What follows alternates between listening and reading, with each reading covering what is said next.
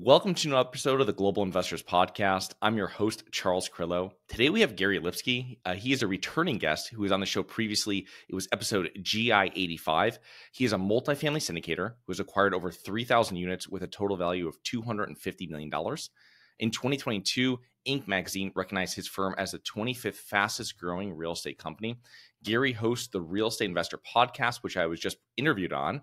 He's a best-selling author, has built several different companies, co-produced 3 independent films, and started a nonprofit organization for underprivileged children. So thank you so much for being on the show today, Gary. Charles, thanks for having me back.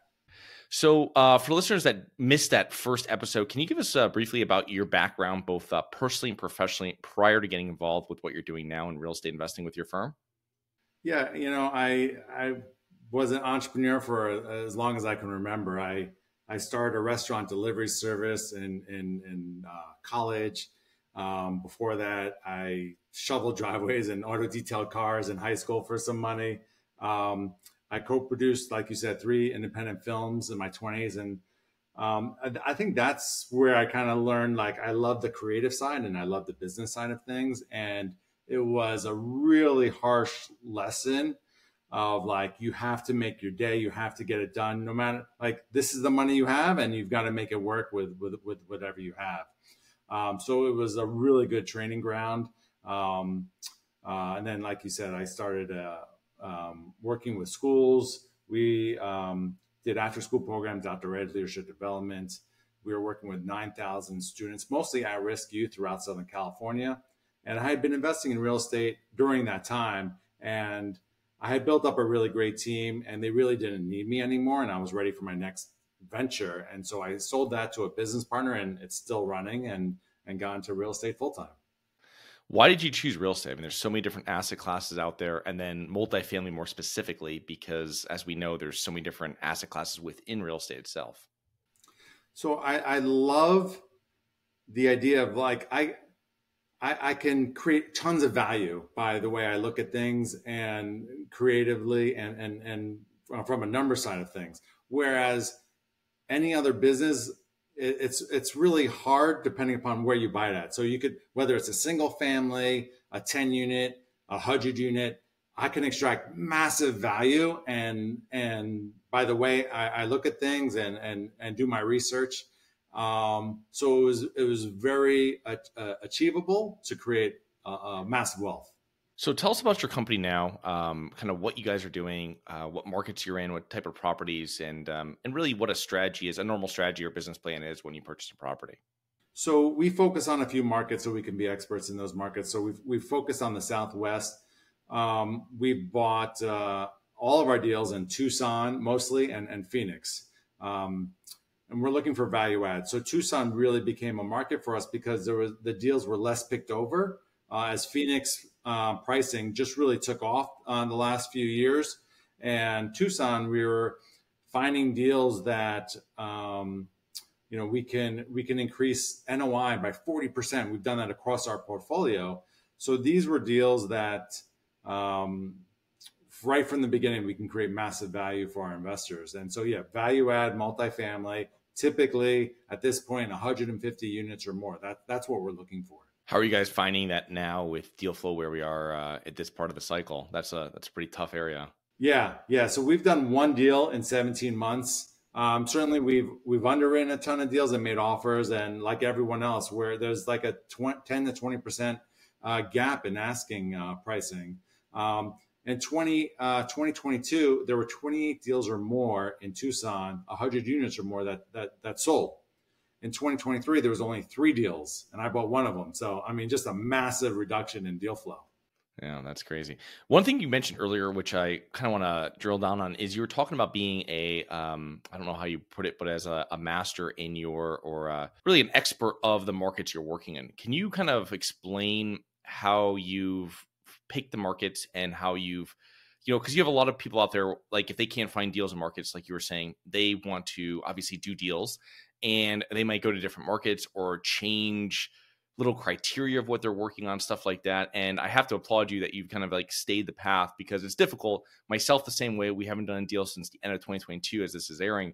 But the thing though is it's like you stay your path of what you're working on for syndicated deals. You've done other deals, but it's like, you stay the path of what you're working on and you kind of don't veer off that.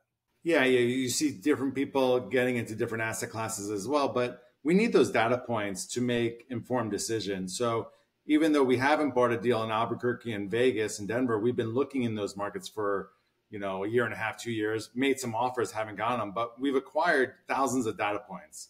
So it allows us to know, okay, is this deal good? We've got our pipeline, a chart that we can look at, and vintage, median household income, crime, just different things that we can kind of take from a current deal to like a previous deal and say, hey, does this make sense? Does this not? Where are things trending? So it just gives us a lot more information to make more informed decisions. So that's really important. And sticking to that market, we have all the great broker relationships over the years. They know, like, and trust me. So if I'm competing with maybe someone that's new to the market or hasn't done as many deals, they know I can close. So they're gonna push the seller, say, hey, he might not have the highest offer, but I can rely on Gary to get it done. And so that adds a ton of value. We also have the confidence of execution because we've been working in those markets for a while. We have a property management team that we like, and we know their strengths, we know their weaknesses. When we go to properties, we could visit all of our properties in one day. We could see a broker or two versus, if I had properties in all different states, it's really hard to get to. We visit our properties on a monthly basis, and that adds a lot of value to our properties because our staff know that we're going to be visiting on a consistent basis. We're not going to always tell them when we're coming, and they're going to perform at a higher level. Yeah, it's one interesting thing is because if I'm passively investing into a deal and when I'm reviewing it, and now I've like changed around how I do it in the sense of like what's most important.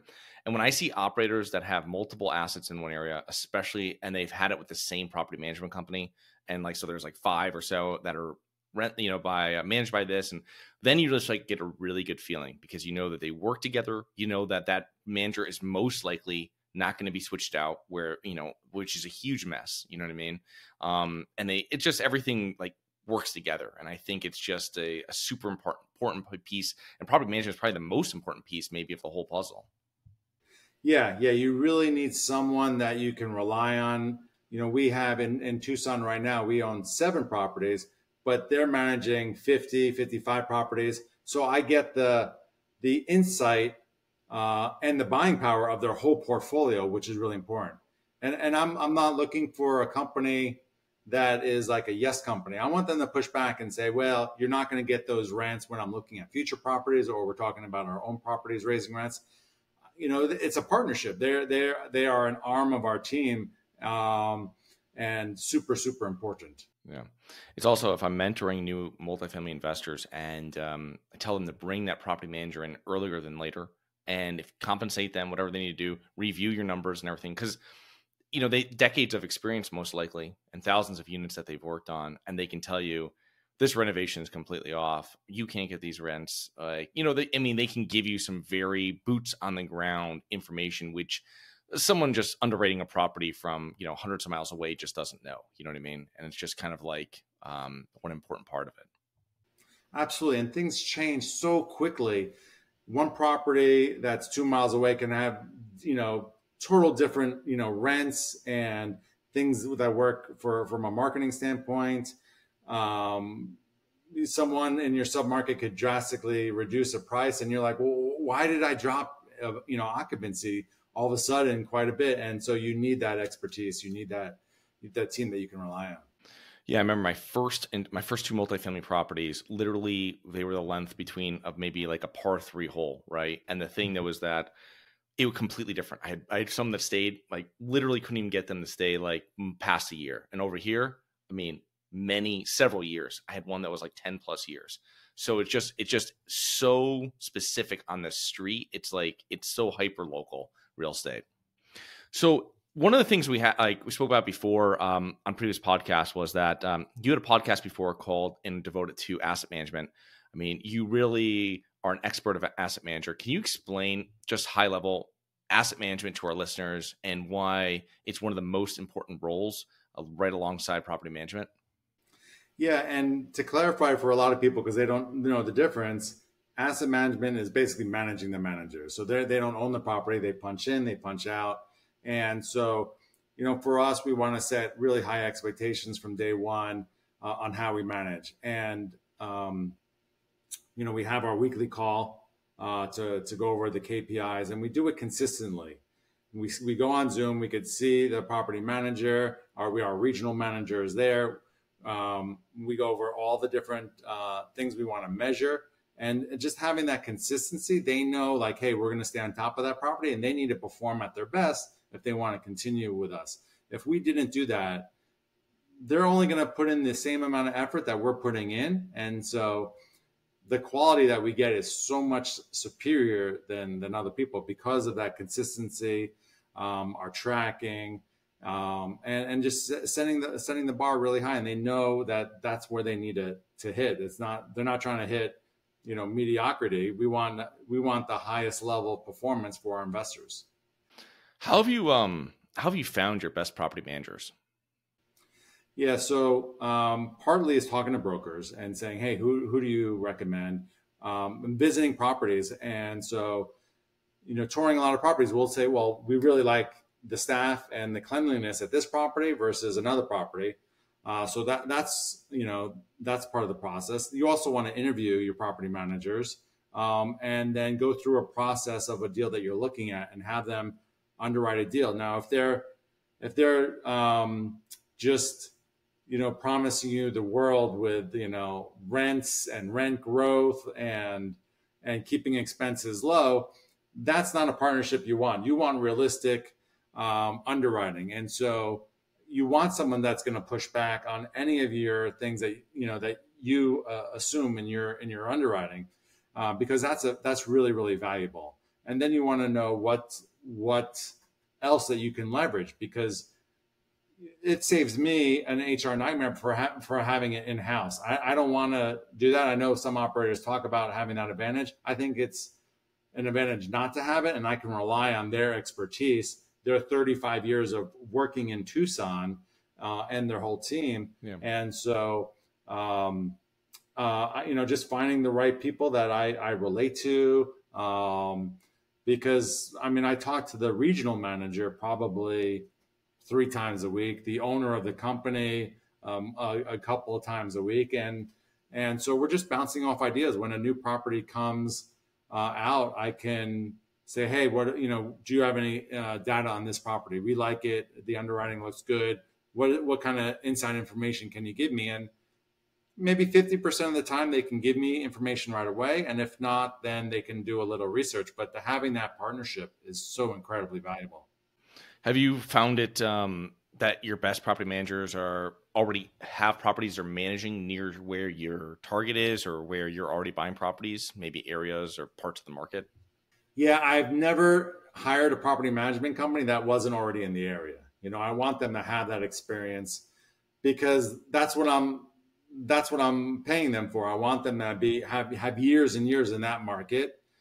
Because finding good staff is so hard, no matter what industry you're in, what area you're in. So I want to work with someone that's been in that area for years, and this way I can leverage it. So that's really important. One thing you said earlier, Gary, about like you're getting more than just property management, and I think a good property manager provides more of this. And just like a short side note, like when I had an older apartment building years back myself, and with these older property buildings, there's always an issue with the fire department of what you're doing, stuff like this.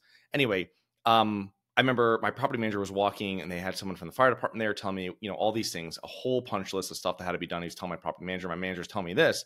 And he goes, you know what? Like, we got it narrowed down to these 2 things you're going to fix and everything's going to be fine. And he's like, if they don't accept this, like, I can call the chief. And you're like, I can't call the chief. I don't have, you know what I mean? Like, you've been there for 25 years. Like, that's what I'm paying you for too. I'm paying for you to, be smart on the ground and make sure everything works, but also like, to have those relationships and those contacts that I don't have. You know what I mean? Just like anything else, it's a relationship business, and to have the to know the rules and regulations over the years, to have a lawyer at hand to deal with maybe some issues in that area. All these different things are just incredible for your success. So your company has experienced massive growth over the last few years. Can you share some insight of how you scaled your business from, I think your first property was just under $2 million to buying a property for $59 million, and like what that process was, and maybe give us a little insight in your first property too, like kind of how you got involved with your first, real multifamily deal.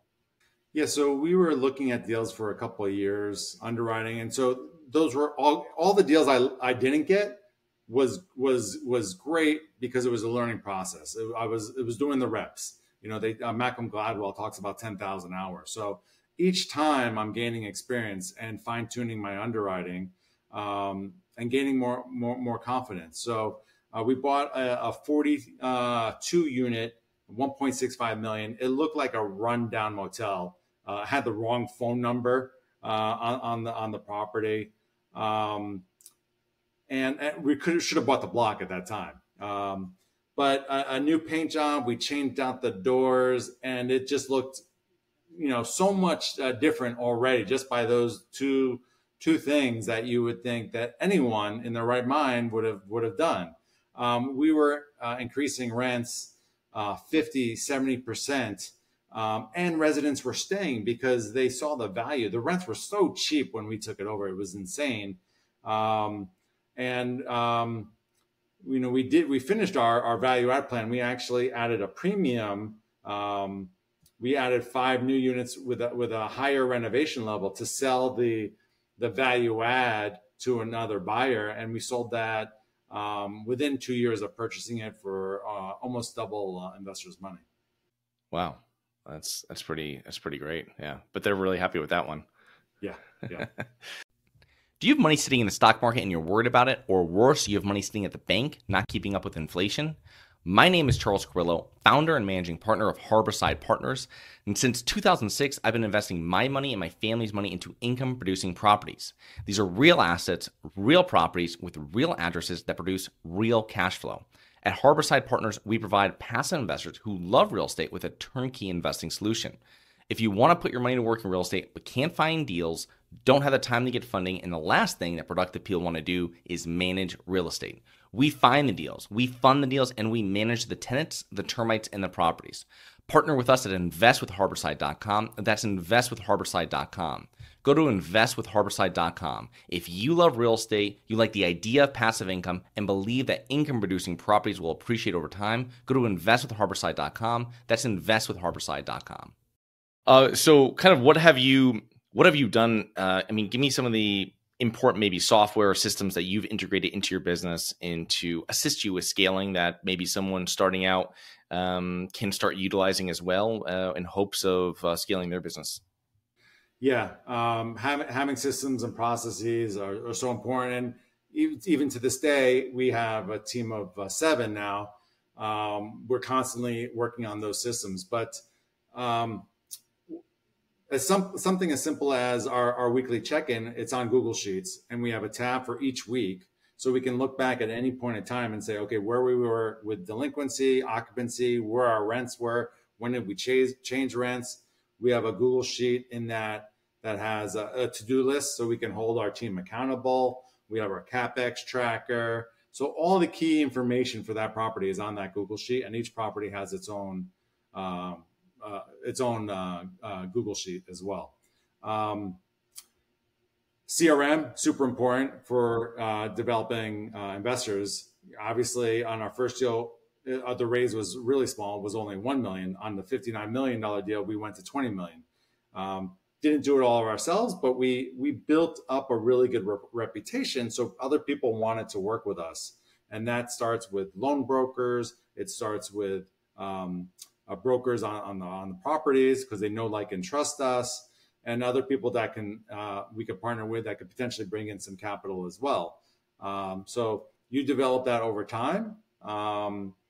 It doesn't happen overnight, and we just focus on quality buys. It wasn't about quantity; it was about quality. So there have been gaps I mentioned the 17 months, but there was another time we went 12 months. So it's just, you're only as good as your last deal. And so we weren't racing to do all these different deals. Certainly after we got our first deal, we're like, all right, we're going to bang out like, 3-4 deals a year. And that just hasn't been the case. I mean, there has been 1 year where we did 4 deals, other times 0 or 1 deals. It's just staying true to our criteria. Other systems, just tracking data. Every deal that we underwrite, having all that information allows us, like I said, to make better decisions, more informed decisions. So you don't have to spend a ton of money on software. Certainly there's some good software out there, but there's a lot of free resources or inexpensive resources to help you, perform your best. Yeah. Like you're saying about the Google Sheets and stuff like that. When we track KPIs, we have some of our assistants like put that in every week. And then when you look at it, it goes on Wednesdays and Thursdays. When you look at it and you're like, wow, you can see the progress over the years and kind of what's happening, what slowed down, and kind of put little notes to the side there. What was the difference between this? And it's really, it really transforms nothing grows if you don't track it, right? So it's, and that's in anything, you know what I mean? But one last thing on this, on your scaling, I just always wondering, what was your most important hire that you had that maybe transformed it? Maybe one of your first hires? Yeah. The team has been so important. I couldn't say one particular hire was the most important, but certainly we started with our executive assistant, which started taking things off my plate and really helped with the back office. So I can handle more of the higher level responsibilities. And then we hired an acquisitions/asset manager to, again, handle more of the day-to-day stuff, where I can hire more higher level, deal with the brokers, deal with the deal making. Then eventually I hired an investor relations person and then a director of operations. I would say I was probably a little slow on hiring each person along the way. You're cash flow poor and real estate rich. So, but you have to invest in this, in your business. It is a business. And those that, do invest and look for the long haul will be the best people that you want to invest with. Yeah, usually when I speak to business people, it's the assistant is usually the first assistant they hired was really like transformed everything. Because it takes a lot. When I had my first assistants, I wasn't like giving them anything. And then you just start like, as you get comfortable, you start just everything you can. You just throw it, take off your plate as much as possible. And it really, transitions your business into an actual business as you start going. So. Yep, absolutely. We're speaking with a lot of different property managers, real estate investors. What are common mistakes you probably see real estate investors make regarding, let's just say, asset management as one thing or anything else? Yeah, I think asset management is the number one mistake. People, they don't put enough time and resources into that. And you can't just buy a property, tell your property manager, these are the things we want to do, and forget about it. I'm shocked when I hear people talk about how few times they visit their property. And just because you have a call with a property manager doesn't mean, they're doing it. We've had property managers lie to us, and we go to the site and it's not getting done. And we've had to fire them, unfortunately, and I want to catch them doing something good. So like I said, I don't always tell them we're coming, but we visit them on a consistent basis, and having the properties fairly close together, we could bang it out in half a day, see all of our properties, visit new ones. It's so important.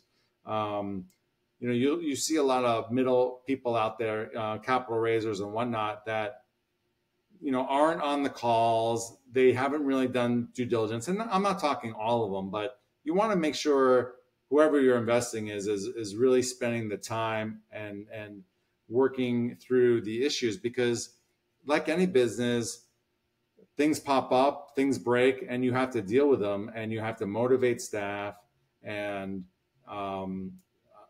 it's sometimes whack-a-mole on these properties. And even if you're having tons of problems, it doesn't mean you still can't make a ton of money on that deal, but it's just dealing with that on a consistent basis. That's so critical. So you're being a hands-on asset manager, and you see some of the progression with people out there that go into owning their own property management company. Which I see it, I understand why you would do it. What do you see as some of the high-level pros and cons that maybe you've kind of veered away from at this point in your career? Yeah, I mean, over time, a lot of people have asked, like, hey, you own 7 properties in Tucson right now. Why don't you start your own property management company? So my last company I owned, we had a 700 employees, probably another 700 independent contractors, and it was a low margin thankless job, which I think property management is, and it's an HR nightmare. You're always looking for staff. So my thought is I could stay more nimble, stay smaller, work with a company that's been doing it for 30 plus years, knows that territory really, really well. And if over time I don't like that market, I could switch to another market, and now I don't have to move all the staff or hire all new staff. I could focus on what I do best, which is finding really, really good properties and running them really, really well. So that's how I look at it. Some people that develop their own property management company, they talk about not necessarily the money that they'll make, but they have more control. And I think if you work well with your property management company, you'll still have plenty of control. It's developing those relationships and how you work with them. At the end of the day, everyone has the same problem. It's people problem. So developing good relationships goes a long way. Yeah, that's exactly how I've heard it too. Is when you talk to people, what the pro is, it comes out as control, and other than that, they're not making any money on it. You know what I mean? And obviously, it's a whole nother business you have to run. But it's also, I've heard it before from people that go that route of doing their own property management company when they've had bad outcomes with property managers they found. So maybe they couldn't find the right one, or they got burnt really bad, or whatever it might be, and they've just gone in and done it themselves. But yeah, I mean, I see exactly. I mean, also with you being more hands-on in asset management, you might be able to have more control as well versus a normal, let's say, investor with their property management company. Yeah, there's no property management company that's perfect. So if I could find a 7 and figure out, okay, how do I get them to a 9 by filling in some of the gaps and taking on that responsibility ourselves? Now my workload is so much less than having my own company, and I'm maximizing the value again, for that deal. So that's how I look at it. And so trying to fill in the gaps and to make it the best scenario. So Gary, you've had successful exits. You built a bunch of companies. I mean, how's your relationship over the years changed towards money? Yeah, that's a really good question. Definitely many, many years of being frugal. So that's changed. Definitely been cash flow poor, but investing in ways to save me time, because I do have worked a lot of hours, and making sure spending the money the last few years on doing really great trips with my kids as they get older, and don't want to miss out on those opportunities. So I'm not someone that stays at expensive hotels or buys things. I don't need that. I want really cool experiences. So taking more advantage of that. That's and ways to save me time and energy. That's where I focus on spending more of my money. Yeah, my wife and I are the same thing. We're experienced people, so it's that's where we kind of put our mind at. So as we're wrapping up here, what have give us like a quick thing about main factors maybe contribute to your success over the years in all these different industries, from films to other businesses to now real estate. Like how does that work? Tell us about like what you really attribute your success to. I think one of the key words is passion. I remember I went to Boston University, and our entrepreneur teacher spoke about being passionate about what you do. And, I'm 20 years old. I'm like, I just want to make a lot of money. And I started a restaurant delivery service, and certainly I love eating food, but it was just delivering widgets, so it wasn't it wasn't any fun. And I quickly learned that, and I'm like, that's what she meant. And so doing things that I really liked doing, so I didn't mind working long hours. I just really enjoyed it and loved picking other people's brains. So being passionate about what you do, being consistent with it, being all in, and persevering, because there are plenty of times where I've taken a punch or it didn't go my way. Maybe people didn't like the deal that I picked, or I just struggled in any which way and just kept pushing through, and finding solutions has been key to my success. So Gary, what do you think are some of the main factors contributing to your success over the years with all your endeavors that you've been involved with? I think it starts with passion. I had an entrepreneur teacher in college talk about being passionate about what you do. And at the time, I'm like, I just want to make a lot of money.